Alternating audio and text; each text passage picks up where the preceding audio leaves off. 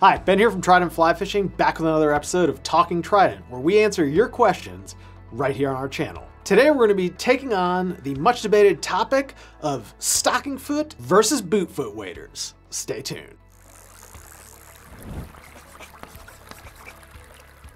Now before we get started, please be sure to submit your questions to Talking Trident. We're quickly running out of material and we need your help. Just leave a comment below in this video or send us an email at support@tridentflyfishing.com with the subject line Talking Trident. Now, let's talk about these waders. First off, if you're new to the sport and you're wondering what the difference is between boot foot and stocking foot waders, or what I'm talking about at all, these here are boot foot waders. You'll notice they have a boot where your foot goes. And these are stocking foots, and they've got a stocking or a sock that's made of neoprene or some other waterproof material. And you put a boot over those to make up the whole wader. Now both boot foot and stocking foot waders have their pros and cons. And there are a lot of advantages to stocking foot waders. So let's dive into it. Number one is going to be you're going to get a better fit. And that's not necessarily because boot foot waders have a bad fit, but stocking foot waders come in a huge range of sizes. So you can get an extra large, short king if you want in a stocking foot, whereas in a boot foot, you can probably find a standard medium or a large. There's just not gonna be the same range in a boot foot that you're gonna find in a stocking foot. And the reason for that is pretty simple. In boot foots, you need to pair a body size with a foot size. So if Sims wants to make a range of boot foot waders, they've got to make a large with a size 10, 11, and 12 shoe. In a stocking foot, the stocking covers 3 or 4 sizes, so you really only need to make 1 or 2 variations. The next benefit to stocking foot waders is they're more customizable and you get much better traction because of it. And what do I mean by that? You can pick any boot that you want. And because of that, you're gonna find a range of sizes and fits, but also a range of different traction options. So with these Corker's River Ops, for example, I can even trade out soles and go with a tungsten studded sole, a rubber sole, a felt sole, an aluminum sole.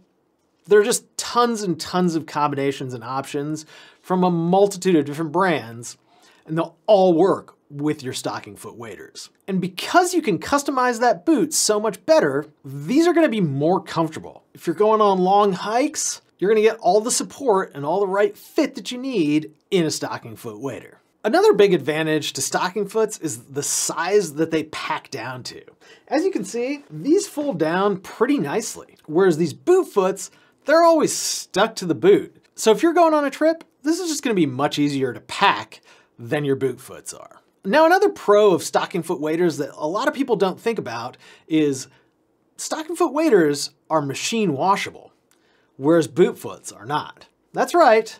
If you follow the instructions on the label, you can actually wash these waders, whereas these, you can't, or not very easily anyway. And last but not least, in favor of the stocking foot is durability. Now I'm not gonna claim that boot foots are totally not a durable wader, but every single pair I've ever seen has ripped at some point at the seam where the boot meets the wader. It's just an inherent weakness, and companies have not figured out how to deal with that over hundreds and hundreds of uses.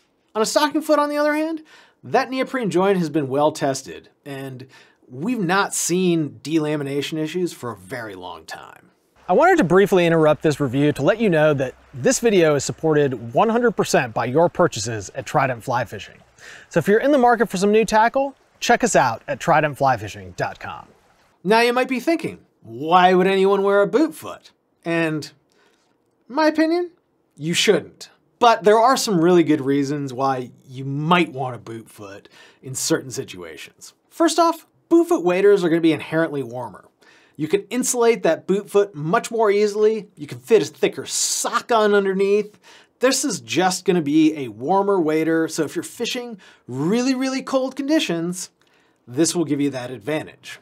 They're also much faster to take off and put on than your stocking foot. There's no messing with laces or boas. You just slip them right on and you can beat all your friends to that fishing hole. Another benefit to Bootfoots is that if you're fishing in really, really dirty, muddy conditions or any sort of loose substrate, they aren't gonna get as dirty or collect as much mud and debris as a stocking foot will. Sure, we've got gravel guards to limit that to some extent, but if you're on a mud flat and you sink knee deep, while you're gonna be uncomfortable in both of these waders, on a boot foot, it's gonna come out much more cleanly, and overall, it's gonna be better. There's a reason why duck hunters use Bootfoots. And last but not least, for a certain segment of the population, like those with back issues, or if you're simply too lazy to bend down, Bootfoots are gonna be much easier because you don't have to lace them up to put them on. Tell us what kind of waders you're wearing by leaving us a comment in the box below. And don't forget to leave us a suggestion for the next episode of Talking Trident. I'm Ben, thanks for watching. We'll see you next time.